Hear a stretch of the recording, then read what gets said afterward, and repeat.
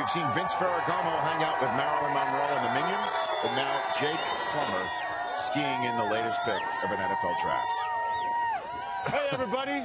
We're here in the ski capital of the world, Winter Park, Colorado, with some awesome Bronco fans. In the 2016 NFL Draft, with the 136th pick, the Denver Broncos select Devontae Booker, running back out of Utah. Finally. Yeah, the Broncos! I had him as my number 2 tailback in this draft. I think he's got a little bit of everything. I think he's strong. I think he's tough. I think he catches the football. I think he pass protects. On an interception, I watched him chase a guy down and make a big tackle. He's physical. The only knock on him, he's coming off an injury.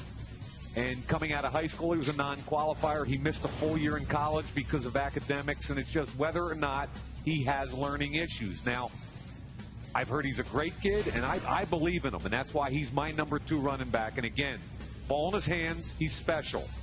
Pass protection, he's special. I think Denver's going to love this player. I think he's the best running back on Denver's roster right now when he walks in that door. This guy I thought was the 40th best player in the draft. They got him at 136. That's tremendous value in my book. Yeah, I had him at 51. Right there. And just think, as they continue to work through their quarterbacking issues, who's going to be the guy? Another running back, take some pressure off, help out that defense so they don't have to be out there all the time. That's a big-time deal, and this guy's a high-volume ball carrier.